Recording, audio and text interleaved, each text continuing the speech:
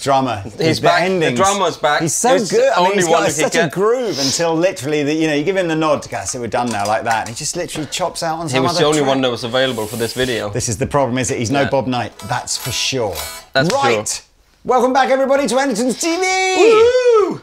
Excited about these, man. We are. Yeah. We've got some affordable guitars, really affordable guitars here. And as has been the case in recent videos, my side of the room is using affordable backline too. So I've got a Laney Super Cub. What's that in French? Super Cup. Le Cub Super Cup. And I've got some affordable pedals. So most of my effects are coming from the TC Plethora X5. Yeah, and my affordable. overdrives are a TC Zeus and a Nobles ODR1. And I have got my trusty DP40 and a pedal board that probably cost more than my car.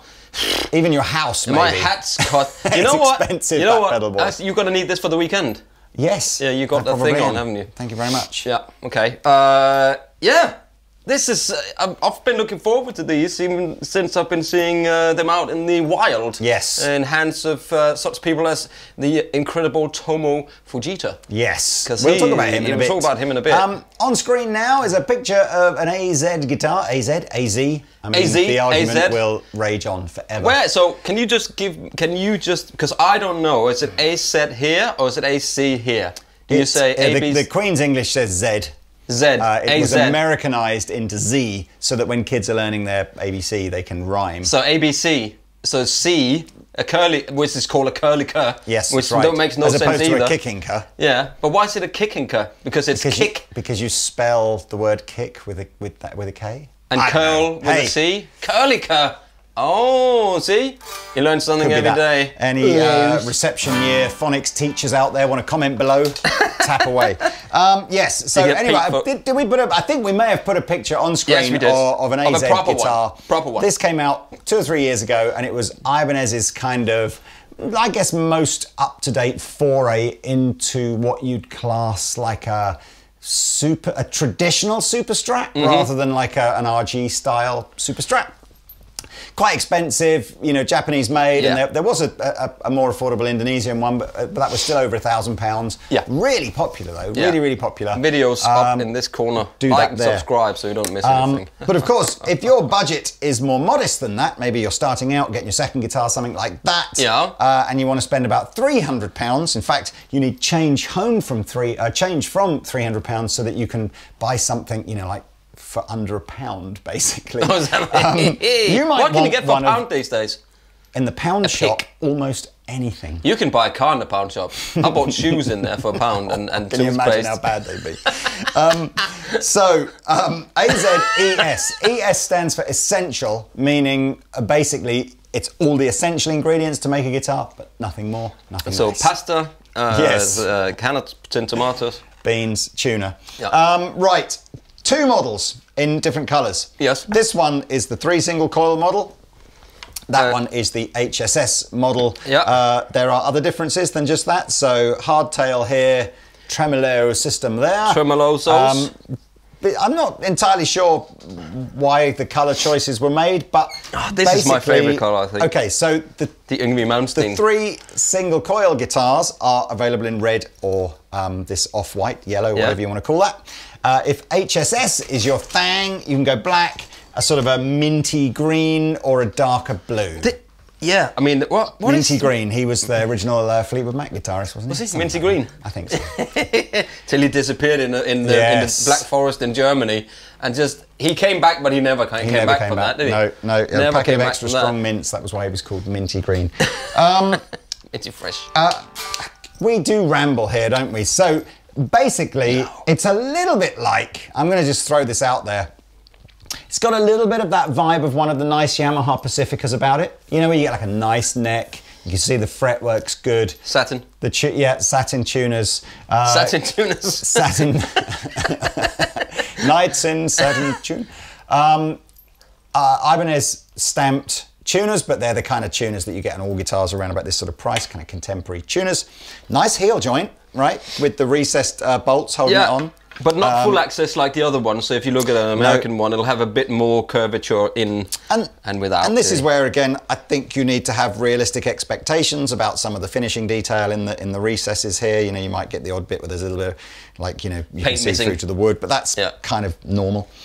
This is not faulty. The ferrule for the bottom E string is slightly different place. I guess that's a tension thing. Really nice saddles. Yes. So they're these kind of like a rolled steel saddle like you'd get on a traditional Fender, but whereas the Fenders kind of have a little jaggedy bit that sometimes sticks up, and if you palm rest here and do that, you get little especially on the more affordable Fenders, they can have the little jaggedy edges. Yes, these aren't done like that, so they're rolled all the way around to make it all beautiful and curvy and nice. It's one of Steven Tyler's kits, jaggedy edge, isn't it? Is it? He's in U2, isn't he? Jaggedy edge, yeah. So, right, tones-wise, I really like this little magic switch here, the Alter switch. Yeah. Some really clever extra tones here. Sometimes I think brands put switches on and then give you like useless tone settings. This I rather like. So, pointing towards the... in fact, one other thing. Very important. Really important. Sorry if I had the crackle. Let's put my tuner on. The jack socket here is, on affordable guitars, sometimes even expensive guitars, a real bane because the nut that holds the jack socket there just... You know, the more you put the plug in and out, the more it sort of wobbles and comes off. And then when it does fall off, what happens is your guitar can often stop working. So Ibanez have designed something here where there's no external nut holding it in place. It's just one piece. Yeah, it's quite clever, isn't it? Very robust. We like it. Very, very cool. And it's a solid thing, apparently, isn't it? The whole thing. Solid thing. So, I'll tell you about the Alter switch, and Pete will have to do the same on his. Other than the pickups and the trem system, these are the same guitars, same necks, same fretboard, same weight. I'll play and you tell me how this works. You know, I will. Because I wasn't paying attention before. I didn't think you were. So I will turn all my effects off. This is my clean sound into the Super Carb. Feels really nice to play. So, switch down towards the tone control, normal SSS settings. So neck, these two.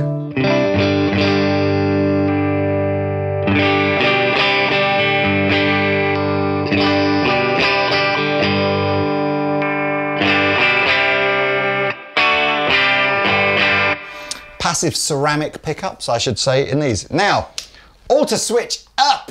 Position 1 now, these two pickups, but wired in a way that they're going to sound like a humbucker as opposed to when you have two pickups engaged here. So here would be your normal 2 single coils.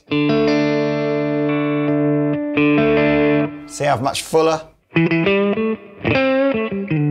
So now it's more like the neck pickup on, say, a Les Paul or something like that. Next position down stays the same as it is in this position, so it's these two together. Yeah. This position now is these two. And I'm sure that's like a Dave Gilmore or was it Richie Blackmore? You know, so basically where you get the bridge and the neck pickup together. So if I compare that to just the middle pickup on its own, very cool. Next position, again, doesn't change, so it's just these two wired how they would normally be on a 3 single coil guitar. But back position now is these two wired like a humbucker again. So all of a sudden, especially with gain, as opposed to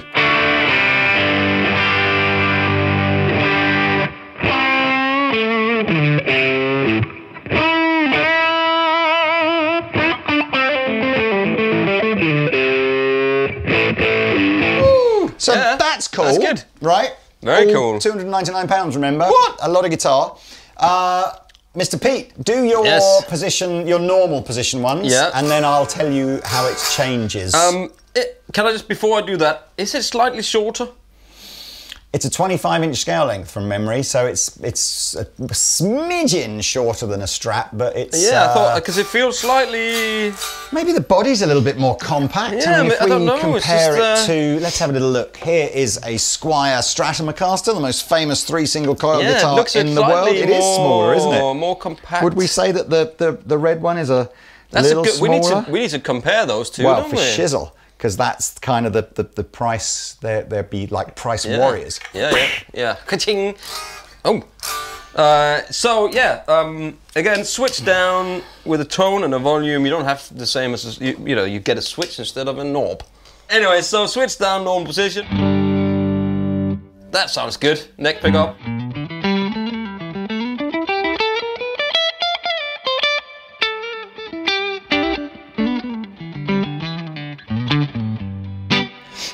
And this one has the tremolo system, so you got your, is that 5 in the 3? Might be a bit critical of the tremolo system. Yeah, it's one of those sort of slightly, what do you call them, agricultural? I don't know, like, I mean, personally I would just sort of leave it because it... Or use it a bit and at least use it. This is flush with the body, so it doesn't go backwards, but it's still... I think you just need to use it a bit, and then it may really settle in and in the tuning. That's why I prefer the ones with just this. Yes. I think it's fine to just leave it flat to the body and then just don't touch it. 4.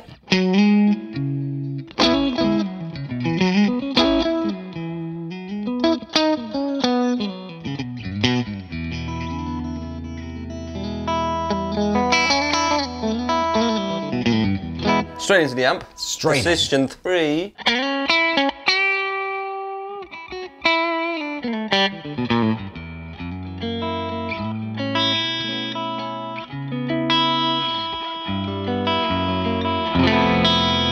And let's see what happens.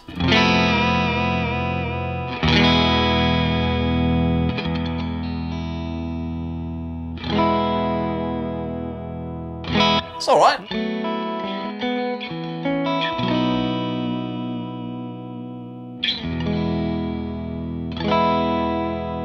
That's okay. Can we say that that was less stable in rehearsal? Yeah, I say rehearsal. Yeah. I mean, they've been sitting downstairs in boxes and open them up and get them up here and acclimatise. That's good. Anyway, here's position number 2.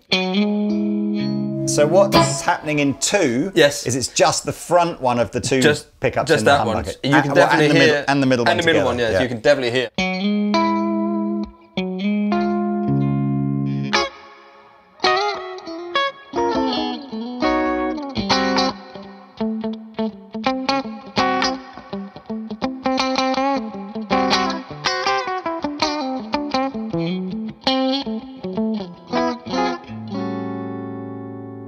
And then the back position is the humbucker, right? Oh, whoosh!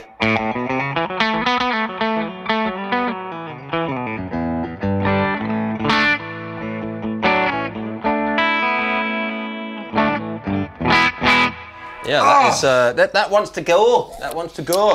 Yes, good sound there, Lee. So let's. Should we hit the humbucker with a little bit of gain? Yes, let's do that. A little bit of gain from the Dane.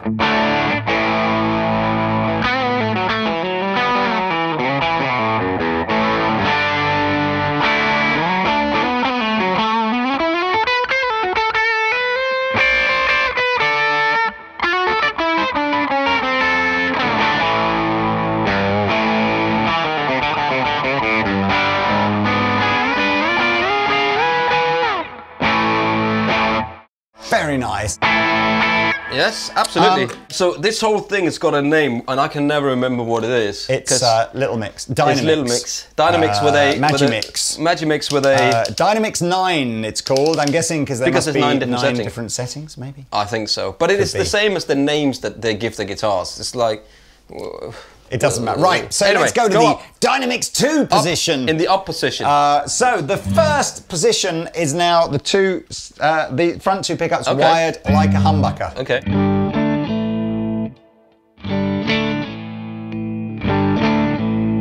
Fat with a bit of gain. And louder.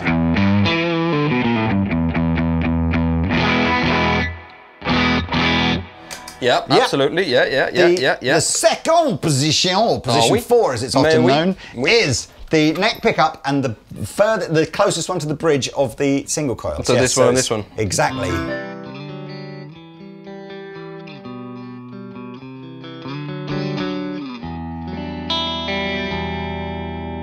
Take that off and on.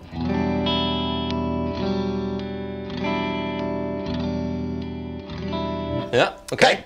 The next position is all 3 pickups, but with the front 2 wired as humbuckers and then the humbucker at the back. So like 2 humbuckers? Like the middle position on a Les Paul.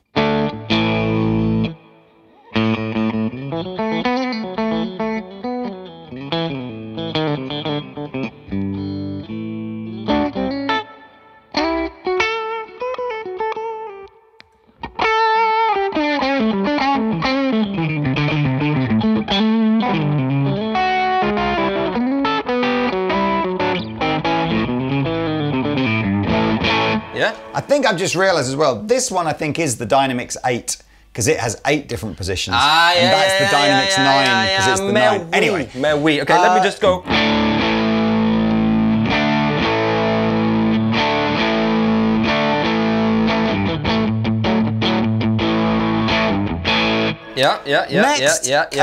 Next, in position is just a split. It's the single coil. It's one of the coils. Just one of the coils. It's that one that your finger's on now on its own. Okay. That down it'll be these 2, yeah? Correct. That's that quacky. I thought you were just about to play "Let's Get It On" by Marvin Gaye. Let's get it on, baby. I like that. That's kind of a.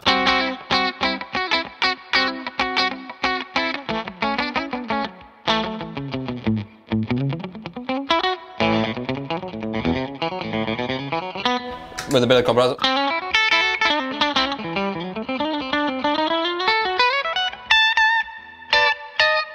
Meh. And then, lastly, the back humbucker is always the back humbucker, regardless of where the auto whether switch you are. Is.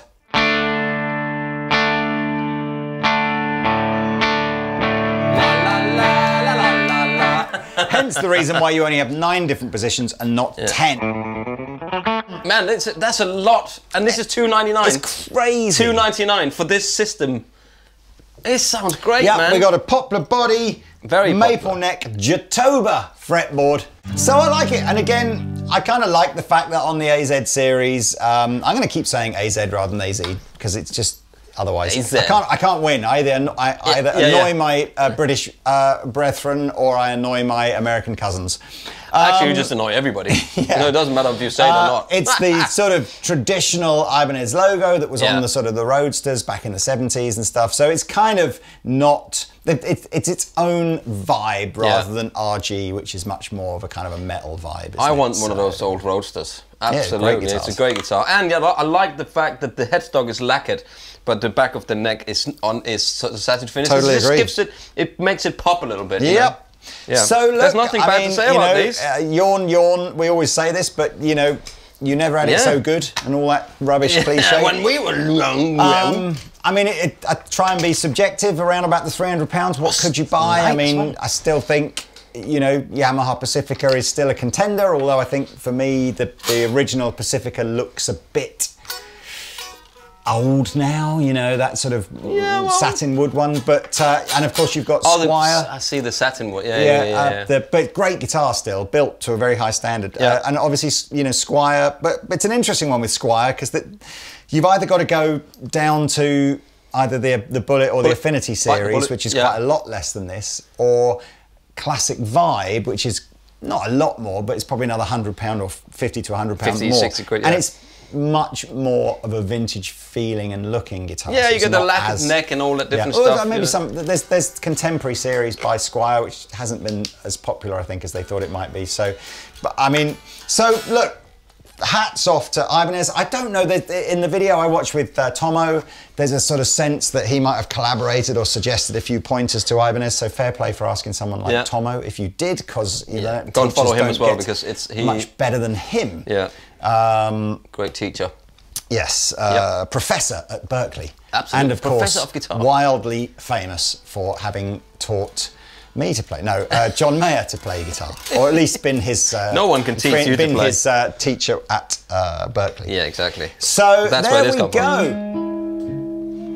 Yeah, so there we go, man. Yeah, that's it. Like and subscribe, please, to these videos, and you know, maybe we'll be we'll here play tomorrow. out something a little rockier, because I guess all you kids out there want to play rock. You don't want to play this kind of jazz funk malarkey that we always This wasn't play. even jazz funk. This was just like laid back. Laid back Sally. Yeah.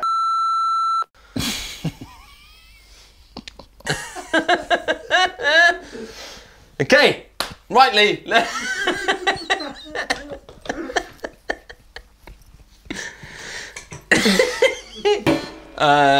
Okay. Okay, let's jam out, Lee. Thanks for watching. See you soon. Bye.